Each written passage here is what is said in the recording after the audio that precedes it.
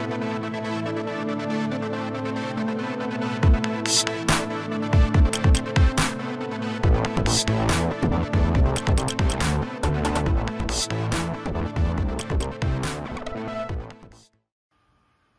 what's good, everybody? It's your boy once again, RavenCee. I know y'all been seeing the same thing I've been seeing with AB tweeting out pictures of him in a Ravens 84.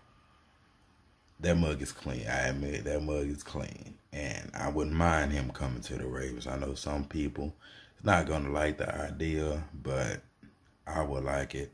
It's another threat for Lamar.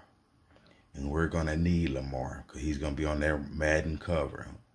And I don't like the Madden cover, the curse. I know some people be like, well, Tom Brady broke it. What's the boy Kansas City? Patrick Mahomes broke it.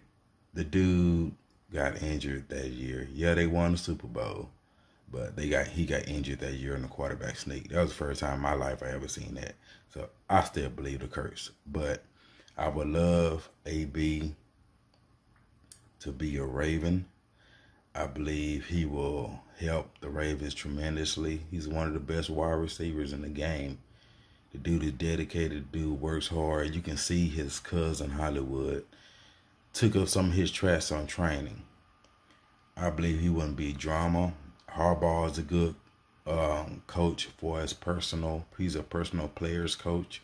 To me, him and Ed Reed had beef. You know, Harbaugh and Ed Reed had beef.